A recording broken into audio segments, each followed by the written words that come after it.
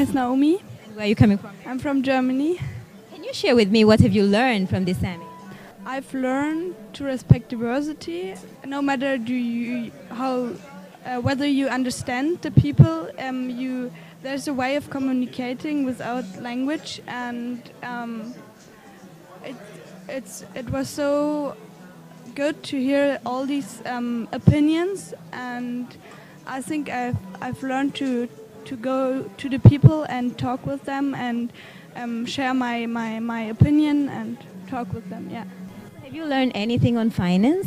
I didn't really recognize the value of money because I got pocket money every month, and it's like I spread it and buy clothes or something, and now I want to look and maybe to 1 week I use 10 euro and the other, so I want to a little bit save, and I want to think more about my money and don't just buy something.